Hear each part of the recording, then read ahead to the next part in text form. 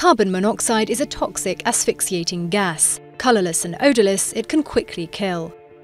It builds up when the fumes produced by fuel-burning cooking and heating systems, gas, petrol, oil, kerosene, wood or coal, are not extracted properly. A blocked pipe, obstructed air vents, worn-out, misused or poorly maintained appliances could all prevent normal gas evacuation. Leaving a car engine or an electric generator running in an enclosed space also causes a dangerous build-up of fumes. Carbon monoxide has nearly the same density as air and can spread quickly. Once inhaled in large doses, it's absorbed through the lungs and enters into the bloodstream, mixing with hemoglobin instead of oxygen.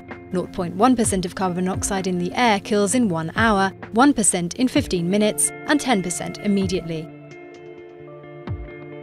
Acute carbon monoxide poisoning can lead to dizziness, loss of consciousness, muscular problems, or even slipping into a coma and death. In extreme cases, patients are hospitalized and placed in a hyperbaric chamber to undergo oxygen therapy.